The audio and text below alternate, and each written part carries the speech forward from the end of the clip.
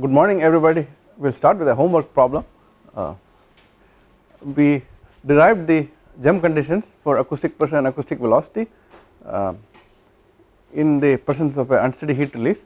Now I want to find the conditions if there is an area gem. So we do not have unsteady heat release rate. What is the condition for pressure and what is the condition for velocity? So that is the first problem, derive the gem conditions in the absence of any unsteady heat release. Now second condition is, let us say for a moment that there is an unsteady heat release here q prime or q dot prime, and what would be the gem conditions in the presence of the unsteady heat release rate. So that is the second question, very simple, straightforward.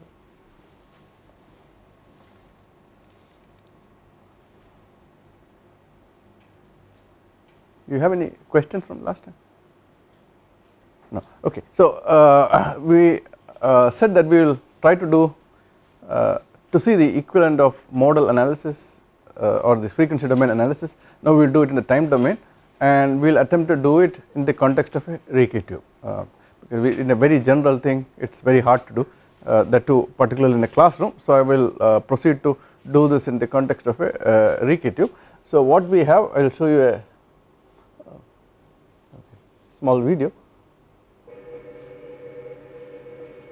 So the humming you hear is the sound of the blower. So okay, it went too fast, sorry. So this is the Rijke tube. On the left side there is a decoupler or a settling chamber. On the right side also there is a decoupler. This is the heater which is used to provide the heat release rate. So it is like a wire mesh which is a low resistance, and we heat it with a high ampere current, and when you put this inside the tube at certain location, if you have the right amount of heat, you will get thermoacoustic instability. Now let us look at the regular instability.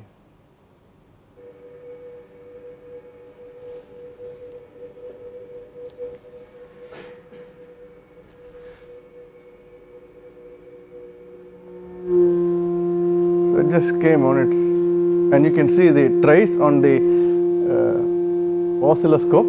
So this is like it came spontaneously as soon as the heater power was turned up, it just came on, and you can set the heater power. We are having a program running with LabVIEW, and frequency is 175 hertz, and you can see the growth of the oscillations, and they are going to reach some kind of limit cycle in the end,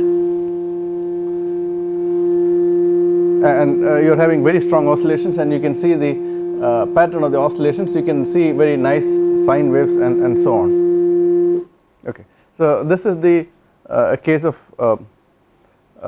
exponential growth, but it did not exponentially grow forever. Eventually it reached some kind of asymptotic state where the amplitude stopped growing, because if the pressure keeps growing forever, eventually, I mean, something has to catch up. Like I told you, if you get money, eventually people will come to take the money away from you.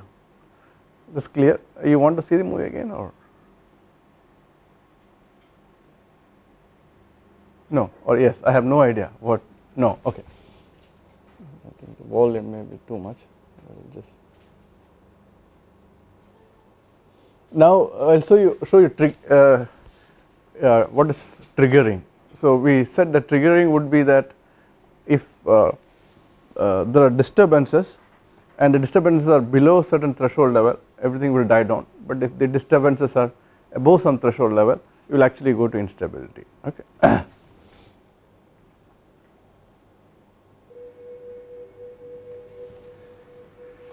So right now you hear the hum of the blower, that is all.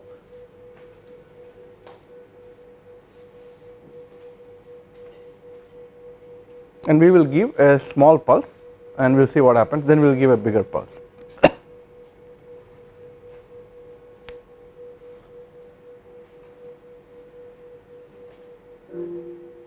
Yeah, so we gave a pulse, but just eventually died down. You can see it just the oscillations grew and then decay, and I am actually putting some sine wave for 7 cycles and then leaving the system, and it came down. Now we had an amplitude, the frequency of this oscillation was 175 hertz, and the amplitude was which was, or the signal given to a loudspeaker was 0.2. Now we will jack it up to, let us say, 0.3. and we can see that asymptotically went to quiet state. Now I am going to change it to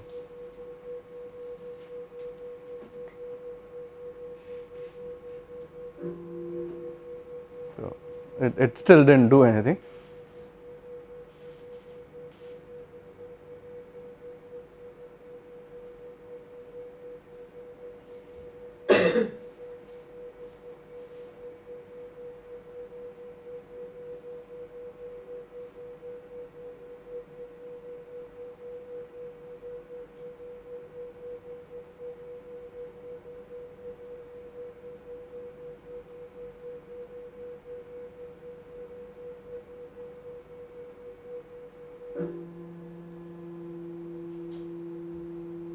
So it went to instability, and you can see the this was the initial condition that I gave, this is the final state, and this is the time evolution.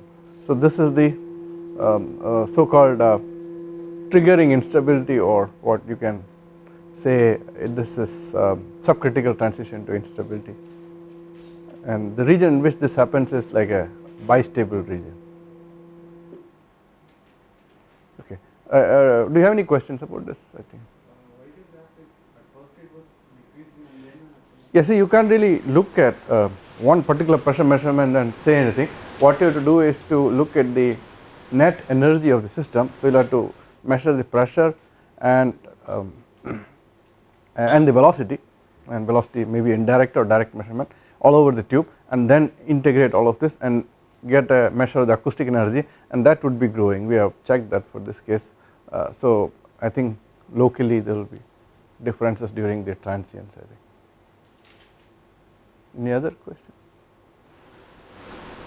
So this is like let's consider just to give some bad examples, situations about stability. We are not used to thinking about stability, although we see unstable situations all the time.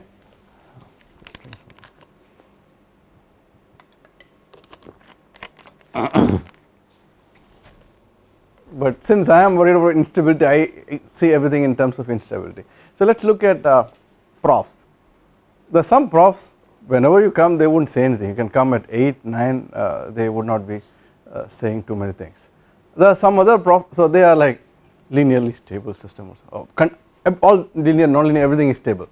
There are some other profs, okay, if you do not come at 8:00 or even maybe he will give 2 seconds delay or something, anything after that he will throw you out.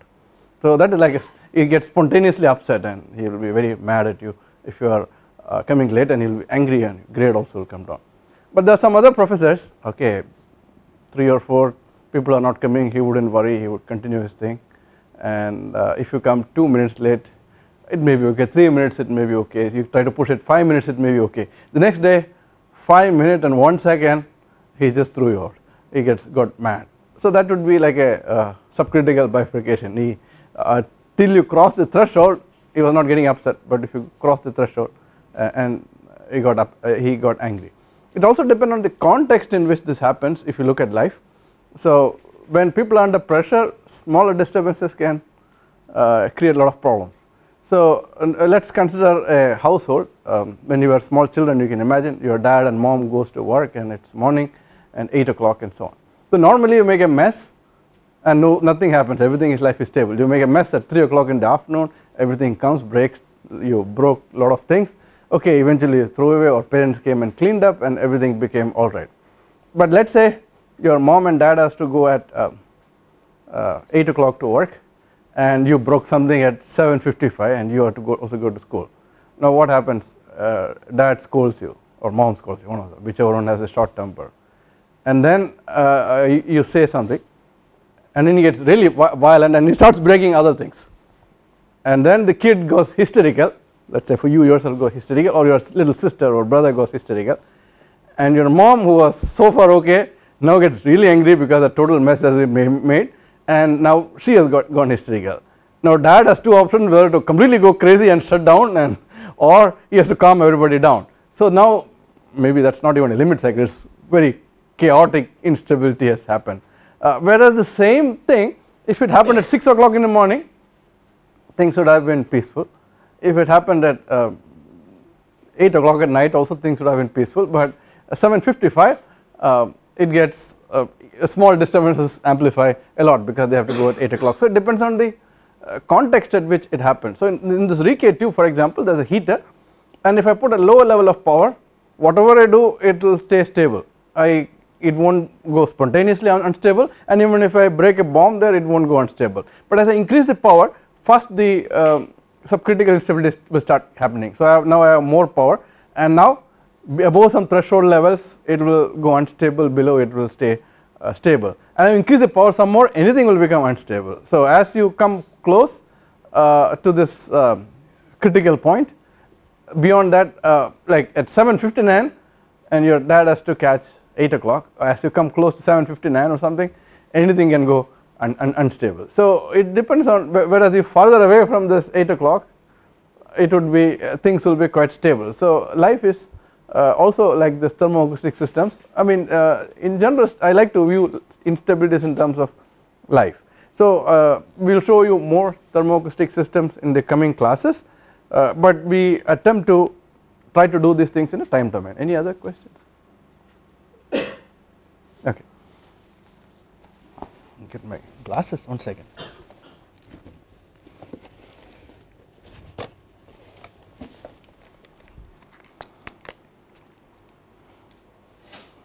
So what we do is to derive the equations in the non-dimensional form. I think it is generally good to do things in the non-dimensional form, but then it takes effort to do things in the non-dimensional form. That is why I did not introduce it, and there will be more questions as to choice of non-dimensional variables, which I wanted to avoid and or postpone till now, but now we can face them. And so I will use this opportunity to teach you how to do non-dimensionalization, and we will construct a simple toy model for a thermoacoustic system, which is actually what I showed here, a horizontal Rijke tube.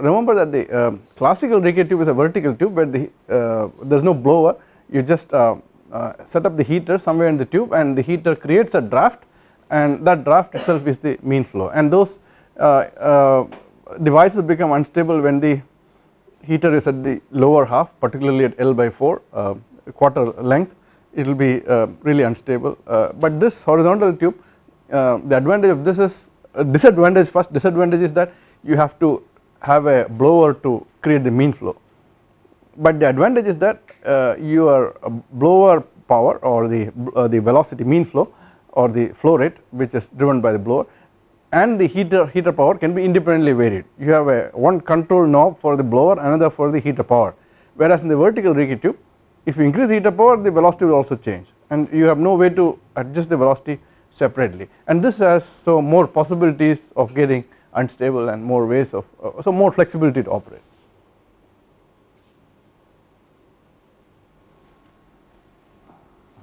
So let us look at the governing equations.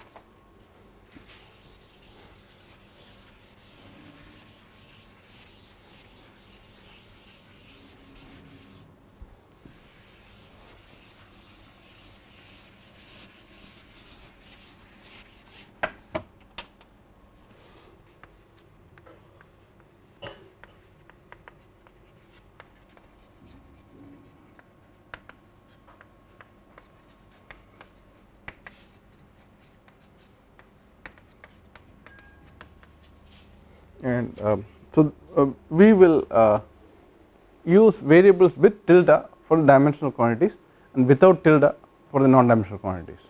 Normally people do otherwise, but I wish to deal with things in a non-dimensional way. So most of the time I will be having non-dimensional equations. So when I have most of the time something, I do not want tilde over it, that is the only rationale. So tilde indicates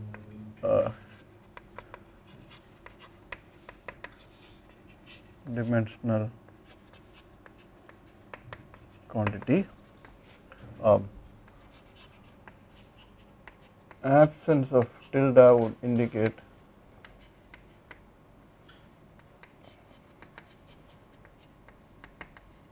non-dimensional quantity. So that is the convention that we use, otherwise we use the everything else the same.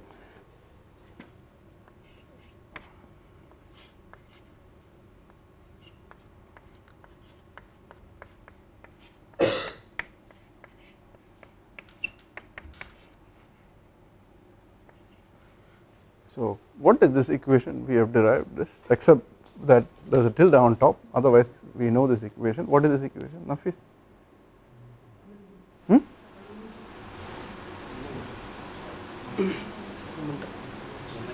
Momentum.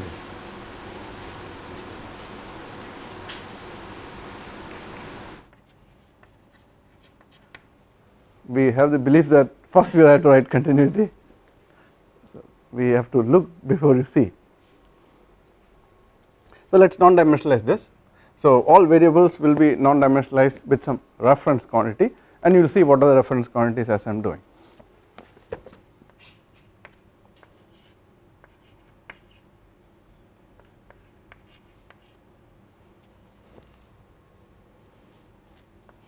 I will write the equation and then explain.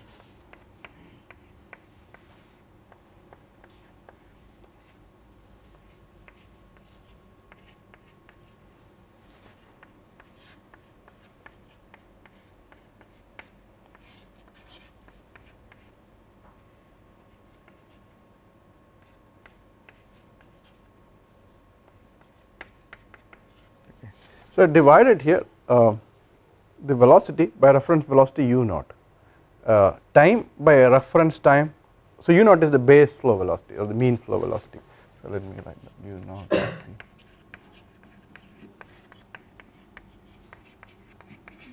base flow velocity or the mean. The base flow is the proper term because the perturbations are happening over an underlying base flow. That's the way. Okay, that's the way you think about it. And so you non-dimensionalize pressure with the atmospheric pressure, and LA by C naught is a time scale.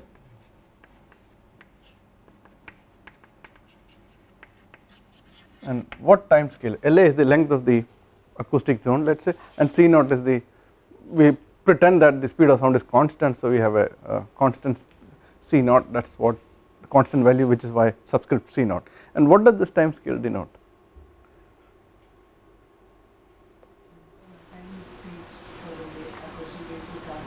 So that is the travel time of the sound wave through that. So now I was expecting a question. Now since you did not ask, I will ask you, why did I use u naught and why not C naught to non-dimensionalize the velocity?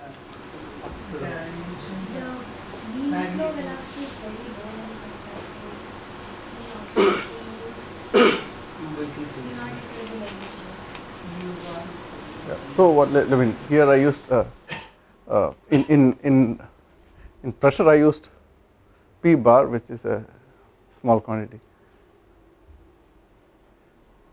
When we linearize, we take V prime to be less than u naught but not C naught. There is some answer somewhere there actually. Can you? So some non-linearities are important, and you want to display that something to be coming close to 1 when non-linearities are important. That is absolutely right. As you pointed out, that you are implying that as u naught comes closer to u bar, you will have non-linearities. What kind of non-linearities? U dou u by dou x.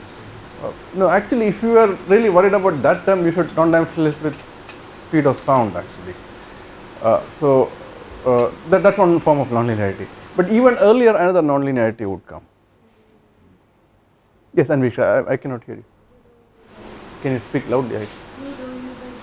No, that's what he's also saying. But I'm saying there's another form of non-linearity in this Rijke too. What you said is perfectly right. There is non-linear acoustics, but let's think what else is there. So what are the things in the Rijke tube? There is acoustics and heat. So there is a flow and hydrodynamics and so on. Also the heat will be taken away by the heat is always taken by the flow. Now what happens when the velocity fluctuations increase? Let's say as he pointed out, let's say u prime becomes of the order of u bar, then what happens to the flow? What is the physical thing that happens when u prime is greater than u bar? You have a flow over a cylinder, let's say in the Rijke tube, and then what happens when u prime is greater than u bar physically? Huh? There will be No, we are having heated cylinders, so there is no blow off, but the direction of flow reverses. flow reverse. So is that so? What would that affect the? How would that affect the heat transfer? Which Vishnu said something happens to heat transfer when flow reverse.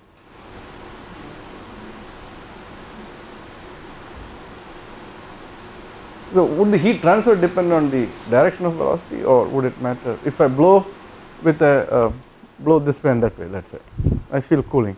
Now, does it matter if I am blowing this way, or does it matter I am blowing this way?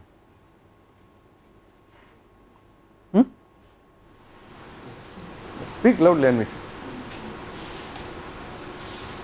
If I blow it from left to right, will I get more cooling than or less cooling than right to left? No. Okay, so it depends on the just the instantaneous magnitude of the velocity. But then when we have flow reversal, one time you have what is it, let's say we think of u bar and u prime. So when the flow when the mean flow and the fluctuations, if they are aligned in the same direction, let's say they are co-flow flow, what is the instantaneous velocity? U bar plus u prime. When they are opposite direction, now we have u bar minus. So there is some unsymmetry involved and so on. So now and the heat transfer is proportional to the, it doesn't depend on the it doesn't depend on direction. So there is like some modulus sign sitting here, which is actually a nonlinearity. So in physical sense this would be some way to look at it. So we want to ensure that our nonlinearities become important, let's say when u prime is of the order of u bar. So then if you non-dimensionalize with respect to u bar or u naught, it helps. But if you want to make the other term look important, then I think you can non-dimensionalize with C naught or something like that. So is that okay?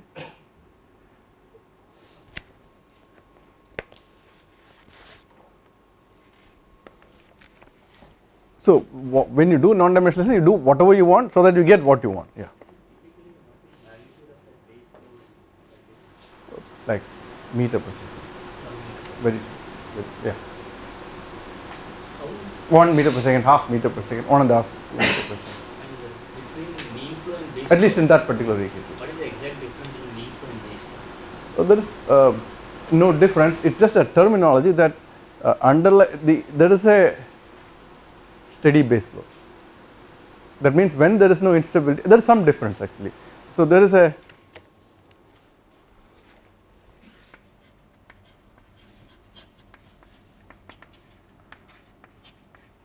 base flow.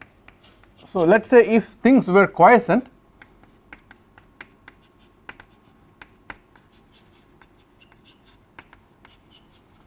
and we have underlying base flow, on top of it you build instability. Now once the instability happens and you reach some state, and now you take the mean of that, it may be different from this quiescent base flow state, because if you have non-linear terms, then the average of a fluctuating quantity may not be the average quantity before the fluctuation started.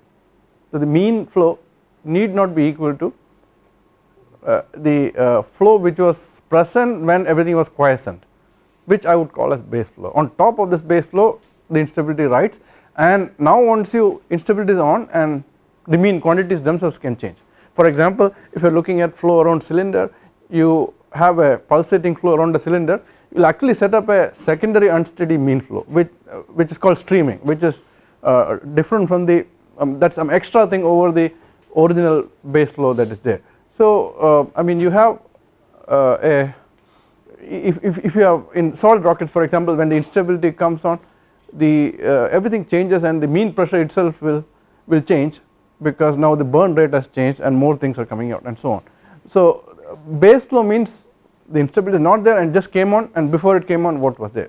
So it just if you are talking about a equation with quiescent medium, then we can think about the mean variables, but I would prefer to use the base flow term. I hope you understood the difference.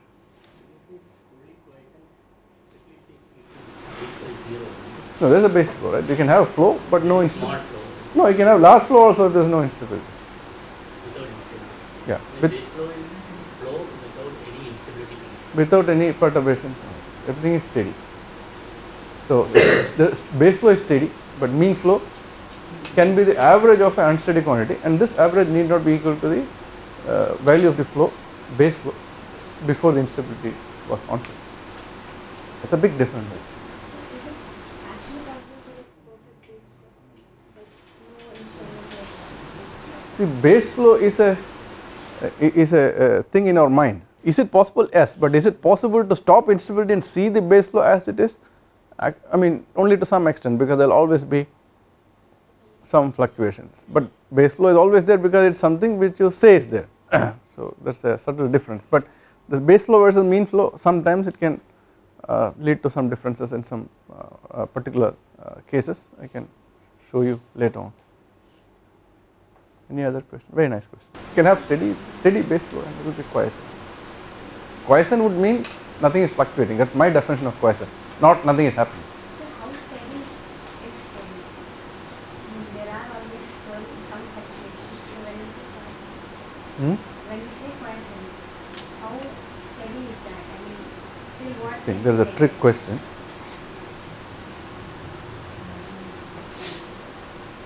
See, again, you have to, this is a very trick question, and I don't know if I am answering correctly, but I am really impressed by you and your question. So let us say you have a Rijke tube with cylinders and all that. So the flow is there, but there is no instability, let us say. So I have put the heating value low, or I did not even turn the heating. Let us say, and let us say my cylinders are big enough so that I can get, or the flow velocity is high enough so that I can get the Reynolds number over 40, and I get vortex shedding from the cylinder.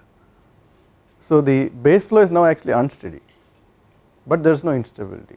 So I can have an unsteady base flow, but and that's acoustic instability has not happened, but there is some hydrodynamic instability that's happening.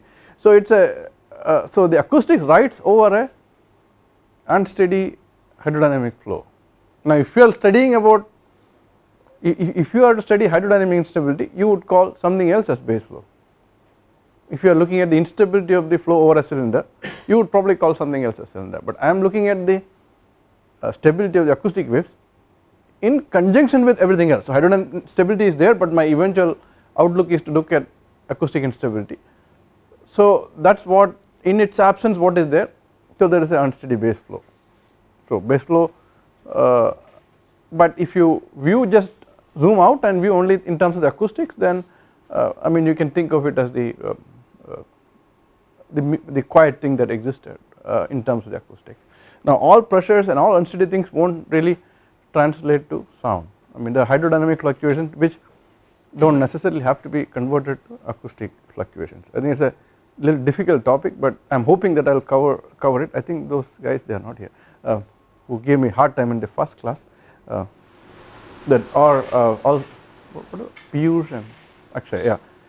So all oscillations are not acoustics. What is the definition of, what is meant by acoustic oscillation?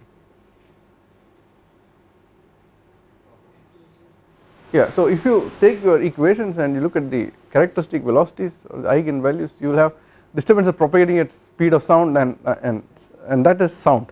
Okay, that is acoustics.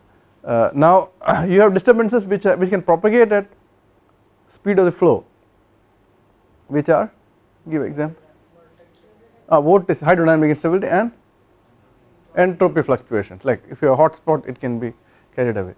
So those are non-acoustic fluctuations. So there is a distinction, and it's a very sometimes it gets very difficult to deal with this distinction. Okay, thank you. Any other question? I'm very pleased with this question session. Anything else? Okay.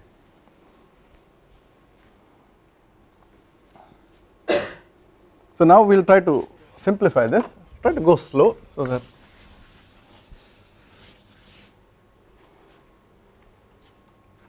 So let me collect things around. I think I made I should have multiplied by u naught when I divided. So is this algebraically correct? Yeah. Any mistakes?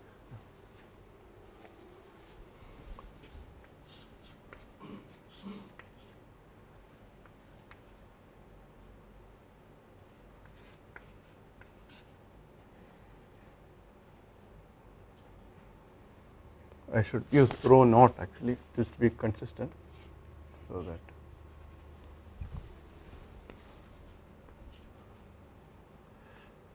this naught is to acknowledge that I am just keeping a constant value and so on, although it could be changing, it will change, right, rho naught, and you know density will jump, velocity will jump, temperature will jump, but we are ignoring it, just putting a mean value or something like that.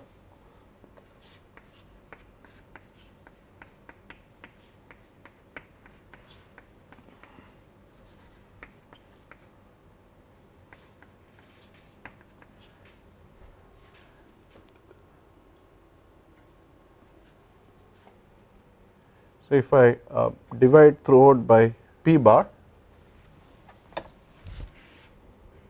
and I can remove this LA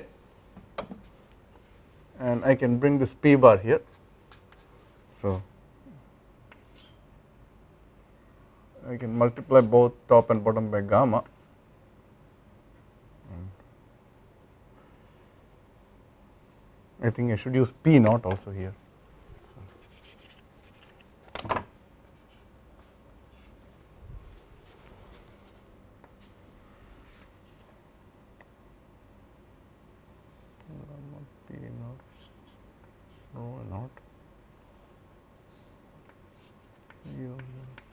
C naught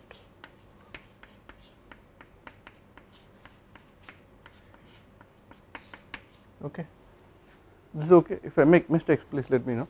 So gamma p by rho, what is this? C naught square, and there is a C naught here, so that will go, so I get gamma u naught over C naught.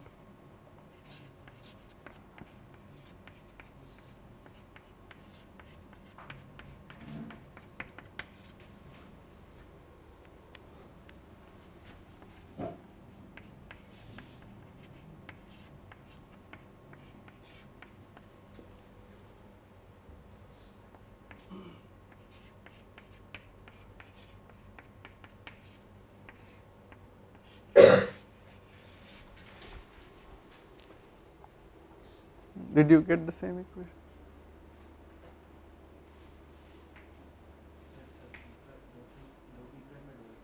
Ah, x, thank you, that was a big mistake.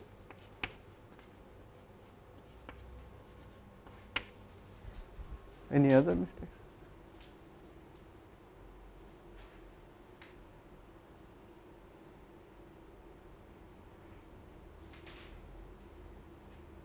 And make sure assignment, when you snap your fingers, how does it produce sound? So you can, when you, we are studying acoustics, right, when you snap your fingers, why does it make?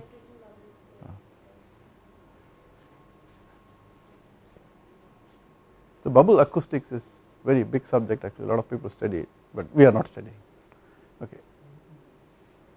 Now back to the question which I think you asked long time back, how do we know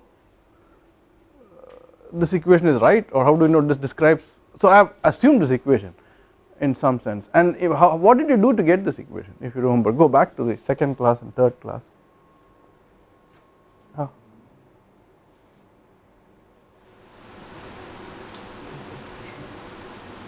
We said u equal to u bar plus u prime, and then we drop the u bar, but how could you just do all these things, because u bar is also fluctuating. I mean it is not really u bar in sense, u bar plus u prime has a hydrodynamic component and acoustic component, and how did you pack the hydrodynamic component? Hydrodynamic component would definitely be important to hydrodynamic zone, so we really have to write some kind of expansion in terms of p equal to p bar plus, or in the non-dimensional form, p equal to 1 plus Mach number times p1 plus Mach number times squared p2 plus da da da da da, and in the end it will turn out that this is acoustics and this is hydrodynamics and so on, but we are not going to do this. If time permits, we will do it towards the end of the thing. So I mean there are some delicate issues there that I am pushing under the carpet here, because I am not dealing with hydrodynamics at all. instead I am going to model hydrodynamics. Why do I need to model hydrodynamics, or why do I need to model the heat transfer? Where does that show up? Where does this unsteady fluctuations in velocity in the hydrodynamic zone and so on, why is it important? Because the heat transfer comes in. And why is that important? That is what is actually driving the acoustic field, but instead I am going to replace it with like a correlation for the heat release rate rather than solve the equation, just to make things simple. But if you have to really solve it, you have to address all these issues, and if time permits I will teach you at the end, otherwise privately it can be done. Okay. But it is a very interesting and exciting topic, and it is a very open topic. I mean, people are doing research on this even now, so I mean even only now some minimal breakthroughs are being made, so it is open to you. After this class you can get to do very exciting stuff. So now let us do energy equation.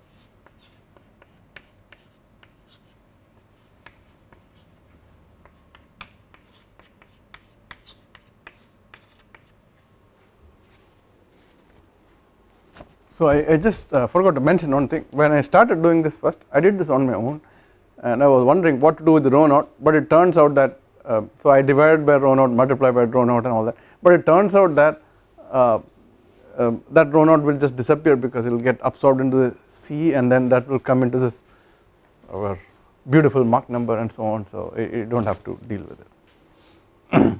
Is this okay? If there are any mistakes, and I am making plenty, just let me know. So let us recast this.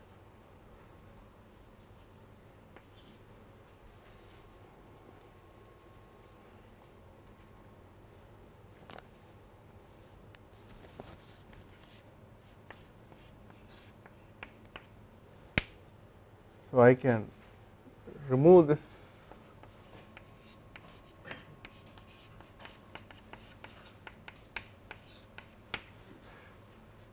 prime, and I am bringing P naught here. I have a L here and there is a L here, so that can come to the top. So LA can go. Now there is a C naught here, which is coming in the numerator. If I divide throughout by that C naught will come under this U, so that will be under this gamma here. So gamma U naught by C naught, and so divided by C naught, so I should get a C naught at the denominator. This is what I have. Let me check if this is okay. Yeah. So this can be even rewritten as dou P prime by dou T plus gamma M dou U prime by dou X equal to this. Let us see if we can make it pretty. So if you multiply by gamma and divide by gamma, and then if I can multiply by, so gamma P naught is what? Gamma P naught is rho naught C naught squared. So I can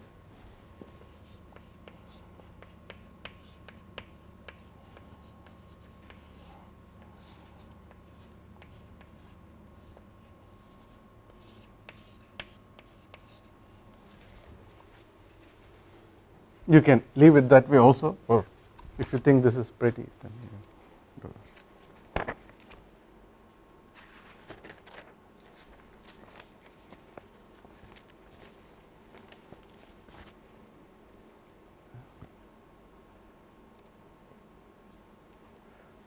Are there any questions?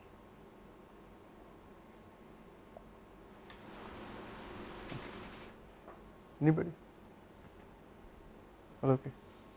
Okay, so now we need to model this q dot prime, that is the crux of the matter, and how can we do that? And as I mentioned, we have to set up a 2 scale problem and then solve for the hydrodynamics in the inner zone, and that is how you would get it. But if I want to avoid that, I could use a correlation. Do you know any correlation for flow path cylinder?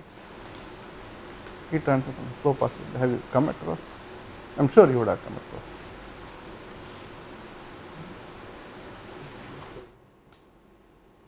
How do you measure flow, turbulent flow fluctuations? What device do you use? Some kind of anemometry. Hardware. How does hardware work? What do you measure there? Resistance. Because of the changes in temperature. Yeah. So that's deal with temperature and heat transfer and all that. How does that relate to flow velocity? Yeah. So how do they calibrate it? Using what? There is a correlation between heat release rate and there is a correlation rate between heat release rate and the velocity fluctuations. What is it called? What law is it? King's law? Don't ring a bell. Okay. Huh? King's law. Hardware. Okay.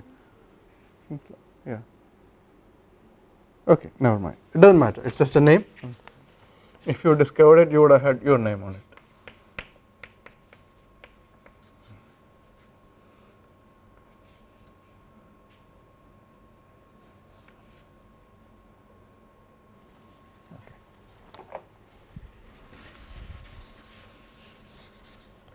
Basically, I need a relation for q dot prime in terms of u prime, right? But we saw from our earlier analysis that when things that happen today are not affected by what your actions are now, but what are the actions yesterday. For example, now you are sleepy because you didn't sleep last night. So so there is a delay, and that's what is affecting. So we want to get some correlation of this form, that is the crux of the matter. So here it comes handy. I am not saying that going to have a correlation is the way around it. I am just for convenience and tractability I am doing this, and you miss a lot of things anytime you make a simplification. I mean, that is the way life is. Anytime you gain something, you lose a lot of things. So it is a question about what you want to gain versus what you are willing to lose. Everything comes to that finally.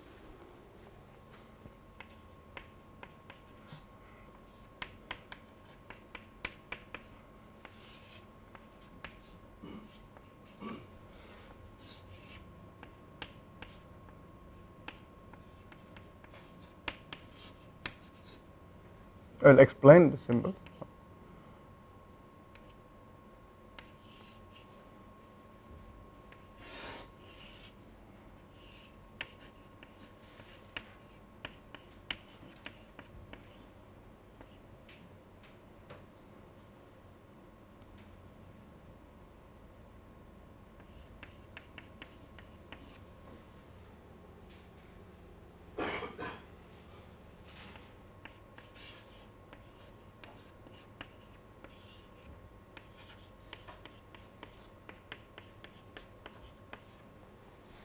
So this is the correlation that we use.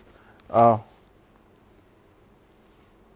is the length of the wire, TW is the wire temperature, T bar is the gas temperature.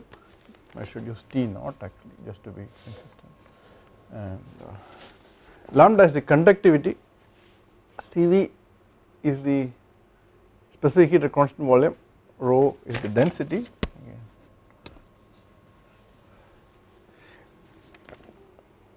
dW is the wire diameter, and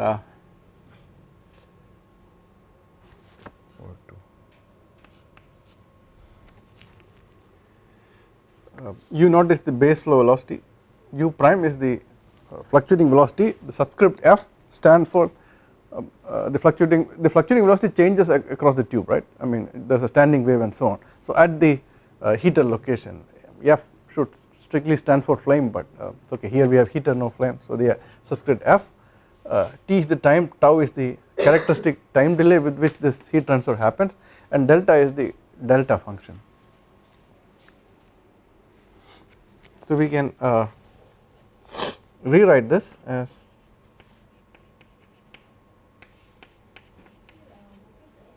S is the area of the tube, area of the duct,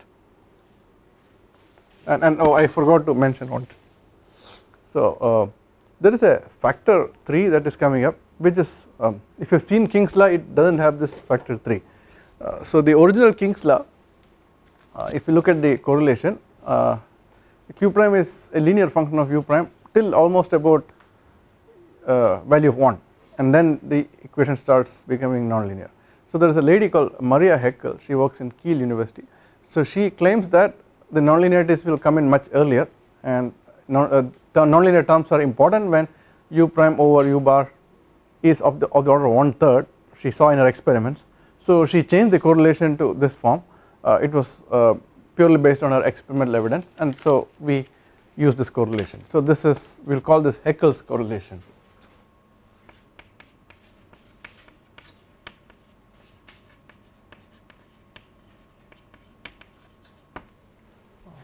She is my friend. You know, in India, if we have politicians as fathers, sons will be politicians, grandsons will be politicians. Karunanidhi, Kanimozhi, and so on and so forth. Rajiv Gandhi came from Indira Gandhi, and now who is this? Rahul Gandhi. So in Germany, father is a scientist, daughter is a scientist. So Maria Heckel's father, Professor Heckel, was a very famous acoustic professor. Daughter also studied acoustics. She is in Kiel, which is in England. But so here we do this only for politicians. There, professors also seem to do that.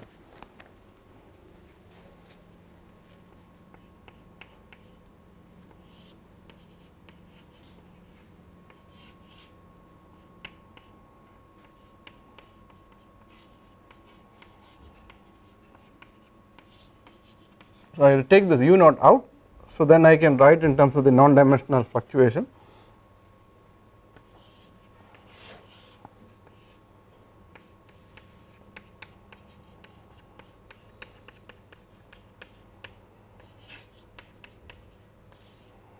Multiplied by delta of LA into x minus xf. So this is the correlation.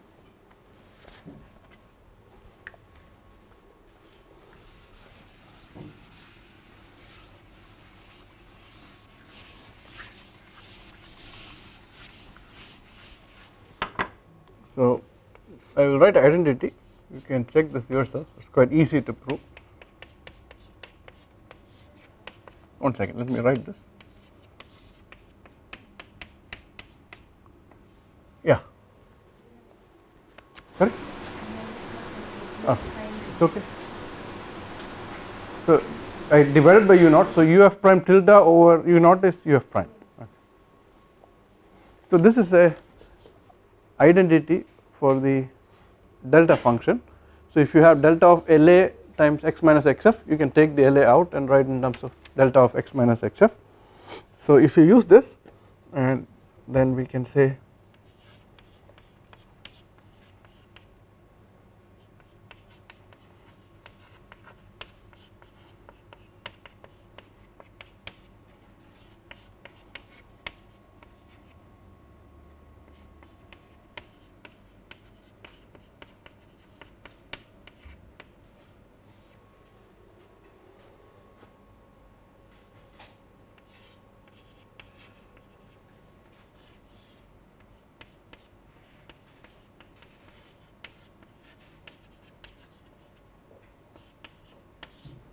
times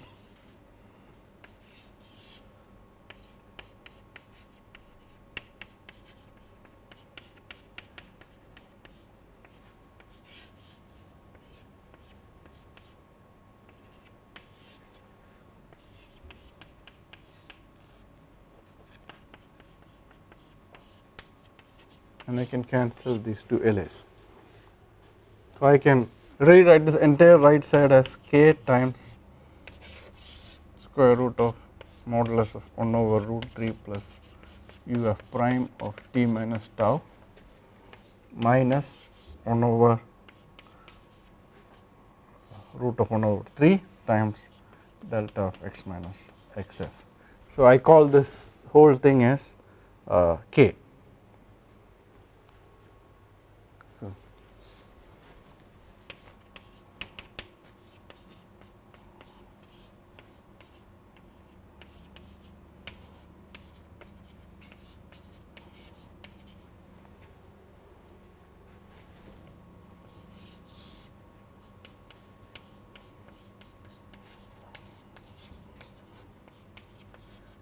So this whole thing I can call k and say this k times this term times the delta function.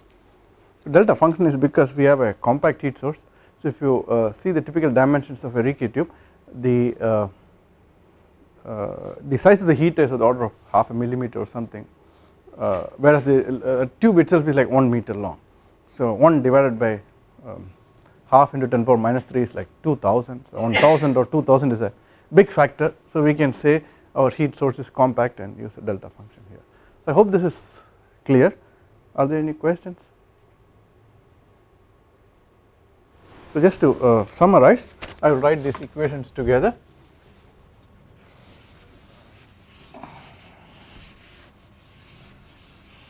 So I have the what is this equation again? Momentum equation. So this is the momentum equation, and energy equation is dou p prime by dou t plus gamma m dou u prime by dou x equal to k times